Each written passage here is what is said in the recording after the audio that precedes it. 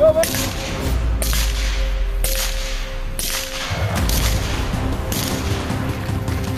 Set.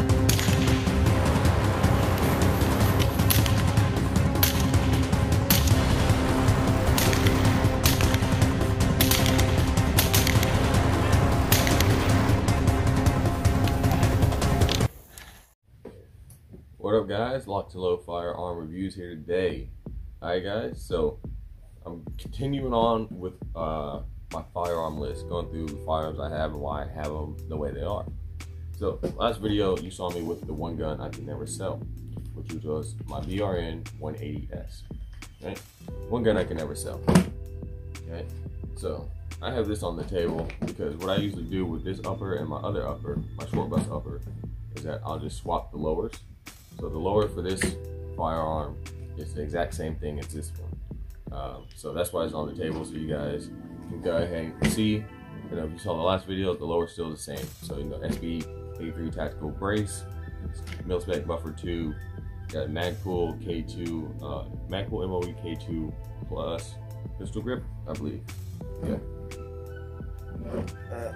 This is one of my favorite ones. Yeah, MOE K2 plus.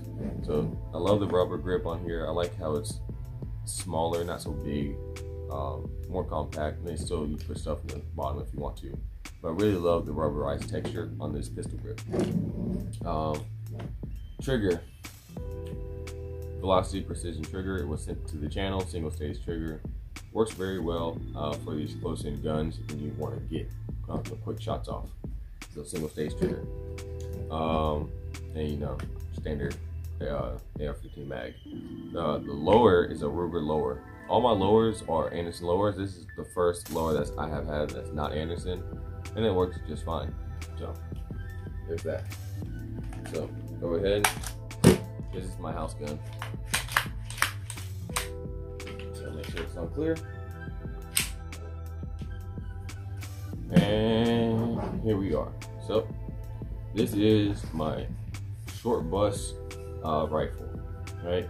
Also call it my foreign and domestic. So let's get into it. So like I said, the lower is still the same, so I already went over that.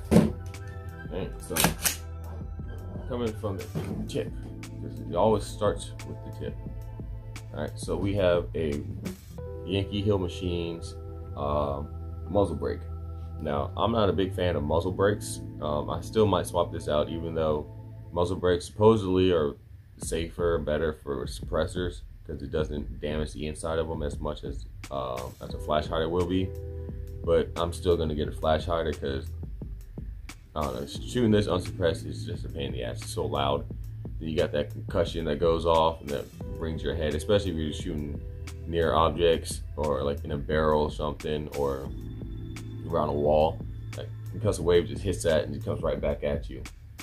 So muzzle brakes are not, I used to be big fans of muzzle brakes. Now I'm not. I'm a flash hider type of guy. But this is here so I can mount my YHM suppressor, Turbo 2 suppressor. So that shoots very nice. It's flat shooting, quieter, a lot quieter. So yeah, shooting suppressed is definitely tits. All right, shooter ready? Yep. Wait.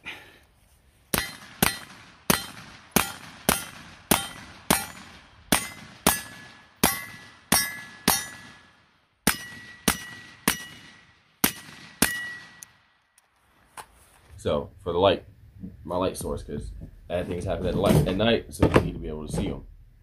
So let's see, camera focus. Right. So we got the TLR RM2.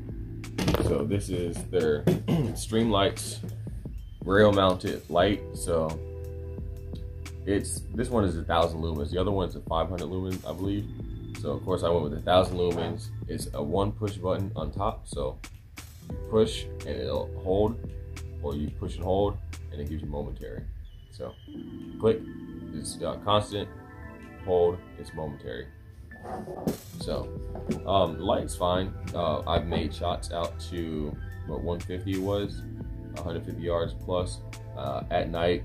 You know, it's kind of difficult because depending If you shoot at night, there's a lot of gas that come out of your muzzle, like depending on the weather and all that.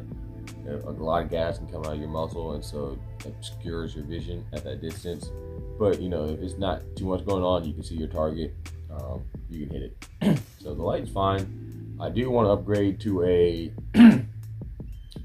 something more on the side, like the Streamlight HLX. I was a big fan of HLX, but I'm not a big fan of their pressure pads. Their pressure pads always go out. I've had like 2 of them, and both times the pressure pads went out.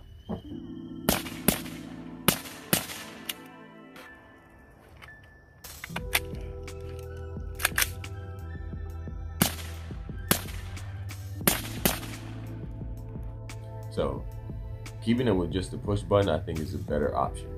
But as far right now, this Streamlight RM2 is doing a decent job. I just want something a little bit more rugged, you know, built for being outside. This is good to be on my burn for a truck gun. This would be a great light for a truck gun. Now, as far as short bus, it does fine. It's been doing fine. I just want something a little bit more, you know, durable. Right. So my rail is a BCM MCMR, I believe, 10.5 inch rail, M-LOK, and I got these Magpul rail panels I got from Academy. Really recommend these, especially on these short guns, guys, because when you shoot these short guns, they get hot very fast. All right, so definitely you want to have some type of rail panel on your shorty guns. Keep your hands from getting burnt. And these Magpul rail panels do a great job of keeping the heat off your hands. Barrel. The barrel inside this barrel is the barrel inside this barrel. The barrel inside this gun is a 11.5 inch Roscoe. Yes, it's 11.5 inch Roscoe manufacturing barrel. Not the purebred or anything like that. Just like their entry level, you know, run of the mill 11.5 barrel. Accuracy wise, on point.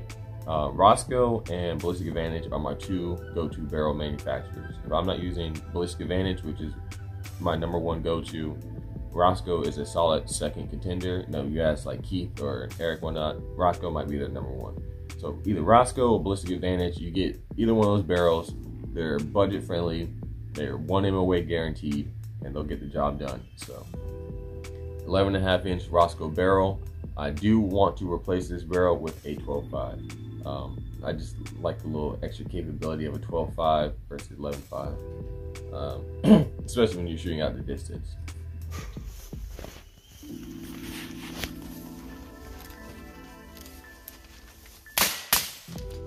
Ooh, shit. That's why you wear eye pro. So at the bottom, you know, I could put a foregrip on here, but you know, when you go do that, it's no longer considered a pistol. It's considered an AOW with any other weapon, right? So depending on who you interact with, whether it be law enforcement or somebody else, they may not know that so much, right? So it could just be a hassle.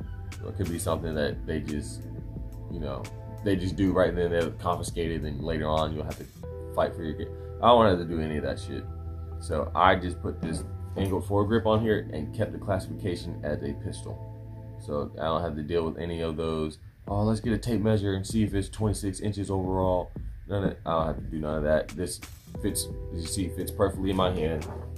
I can put accurate shots on target, moving, prone, all that. You've seen the videos of me with this rifle. So I can do what I need to. So moving on. Front sight. I like a fixed front sight. Granted, even though I have this riser, I don't see the front sight. So having this here is kind of redundant, right? But I like having a fixed front sight up on my rifle. This keeps things clear in my optic. Even though on this riser I don't see it at all. But when I used to run a lower 1/3, I like to have the front sight fixed because it gives me a good reference point when I'm, you know, making sure my rifle is just straight. It's just one of those things that kind of help me acquire my target a little faster and just put rounds on target. So I've always been a big fan of fixed front sights. But like I said, this thing's on a higher riser than what the traditional mount it came with. So I don't even see the front sight, but it is on a quick detach. So if anything did happen to this optic, I could easily pop it off, kick up my rear sight, and I'm back into the fight. So that's why I still have my front sight up, even though I can't see it. I can easily take this off with this little quick detach, flip up my rear sight, and I can still get back into the fight. All right, so the optic. The optic itself, I bought off Keith. It's an Aimpoint Pro. Well used, but still works very well. Aimpoint Pros are, if you ask me, probably my go-to optic. If you're looking for one optic that's battle ready, war ready, that's right. If you want that one optic that's just really gonna get you through any situation you're gonna find yourself in, Aimpoint Pro is my go-to. I know they came out with the Aimpoint, I think the Duty, but that's just new on the market, so I don't know the reputation for that optic yet. But this optic has been around for a while, seen plenty of combat, used overseas, used by law enforcement, used by security. These things have caught fire, still work, been dropped out of helicopters, been ran over, blown up, all kinds. Pretty much everything you can think of, Aimpoint has been through it and still pushed through. So if you're looking for that one optic that is just, one end all be all, I guess you could say, the one optic you could just run out and do, Aimpoint Pro is my go-to optic.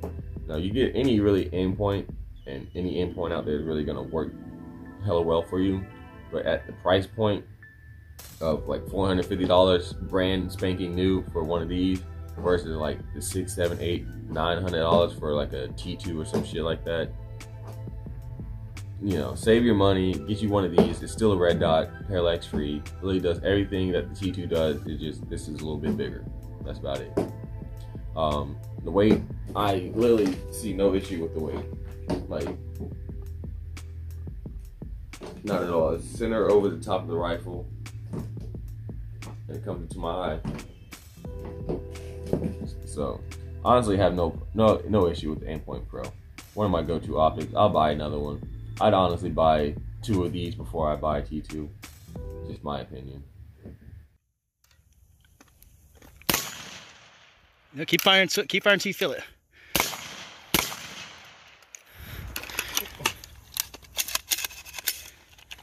I should have not dropped that like that.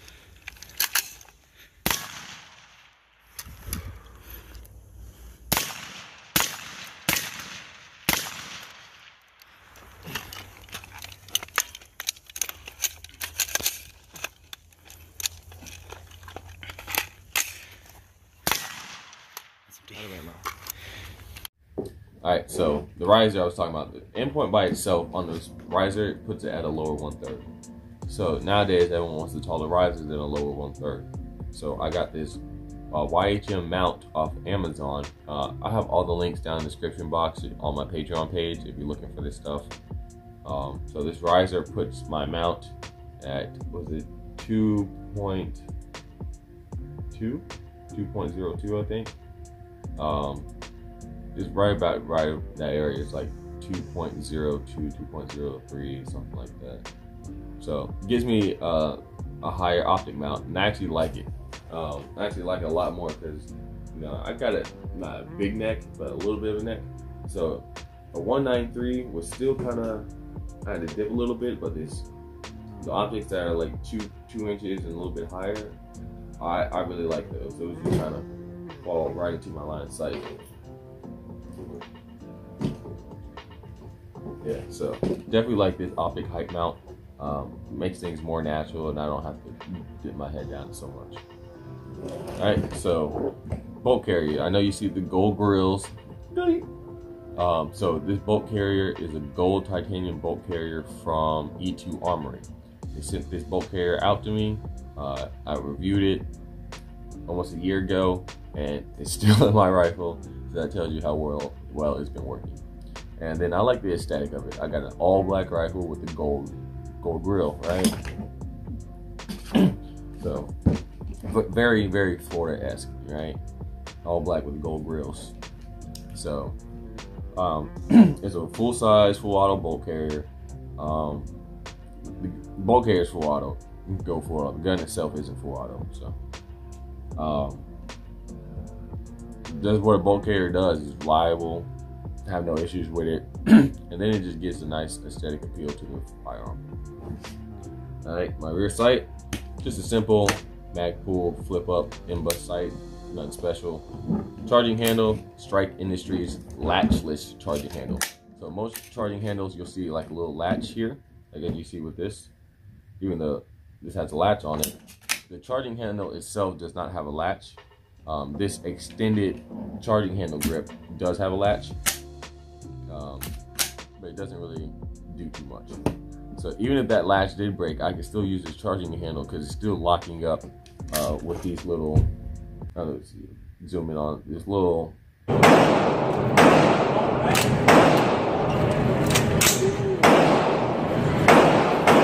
in the hole!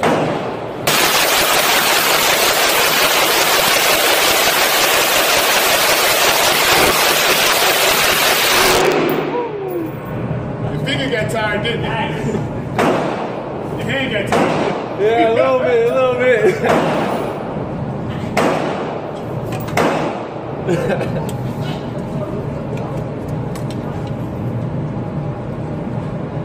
Arrows right here, that's how it's locking into the actual upper receiver, so it's not falling out and shit. And I've been rocking with this latchless charging handle going on 3 years now, because you know, back in the day, everyone had like the extended charging handles, right? And again, it's on me because I cheaped out, bought a cheap charging handle, and the latch broke, and I couldn't really use the rifle how I wanted to. And so I was gonna get like a Geisley, like one of those, but then I saw the Strike Industries latchless charging handle. I was like, oh wow, you know, it just goes around the whole thing that broke. So I don't have to worry about a broken latch because there's no latch to break. And like I said, this charging handle itself has been in my gun for at least 3 years now, and it's never had an issue. I have never even looked at it to replace it. Like, it does its job. So shout out to Strike Industries. Strike Industries makes good stuff. I like their innovation. All right, so besides that, sling is a Blue Force Gear sling, standard, nothing special. It was like $40 at the local gun store, and it does what I needed to. So. Oh wow, look at that! I had one in there. Go ahead and check and make sure that it's seated. Okay, that's fine. All right. Shit, ready?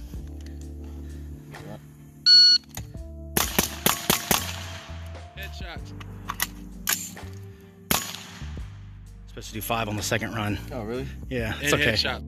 So guys, this is gotta get that thumbnail. You know what I mean? All right. So guys, this is my short bust rifle. So one of my favorite rifles. I've had this at formations before. Not in this setup. Different setup. Like this. To be honest, this firearm has seen so many changes over the 3-4 years I've had it, that how it looks now looks completely different than when I first got it. Right? The first time I had this pistol, it's a 10.5 inch quad rail, and now you know you see where it's at now. So especially if you follow the channel for any amount of time. So this is my rifle. This stuff I have on it for a reason. So, what I want you guys to do, go down to the comment section and put down what is your favorite AR pistol, or what is your favorite AR build you have. All right, so this is one of my favorite builds. All right, built this thing, you know, from a strip lower to where it is now, and you know, I like it. It's not perfect. I mean, it's perfect what I do, but I'm not gonna lie, like I've just been feeling my burn, my BRN 180S a little bit more than just this. Granted, this thing still its tits, works fine. I just want to swap it out, you know, because I already got a 10.5. Now this is 11.5. Like, do I really need 2 short AR pistols? No. So I can easily swap the barrel on this one, and I can give myself like a 12.5 or a 13.9 type deal if I wanted to. So that's what I'm looking at doing with this short bust rifle. And so we'll see where it goes. So on top of that, guys, hopefully you liked the video. Hopefully you like my setup, my build. So and I want you guys, if you're looking for the parts of this firearm, where you can get some of this stuff, where can I get that brace? Where can I get that bolt carrier? Where can I get that trigger, optic, light, yada yada, all that stuff? Go down to the Patreon link in the description box. It's gonna be like the first thing you see on there, and it'll take you to the Patreon site. It's $1 a month, and you'll be able to get the links to everything I use here, maybe even at a discounted price. If you're looking for firearms training or to get your CCW certificate, I'm here in Jacksonville, Florida. I do travel, but you need at least 6 people or more for me to leave the state. All right. So on top of that, guys, like, comment, subscribe, stay educated, stay dangerous. LocsNLoad out.